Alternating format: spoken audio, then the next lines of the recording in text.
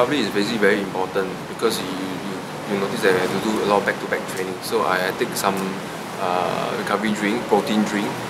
When training are too close, it's still not enough. So I use this balm on those areas that, especially my thighs and all that, which have most of them have the most ache because of all the bite, and it helps a lot on the recovery.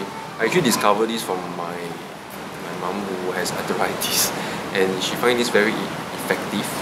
So I even use the liniment oil during my sports massage session, and it's very effective.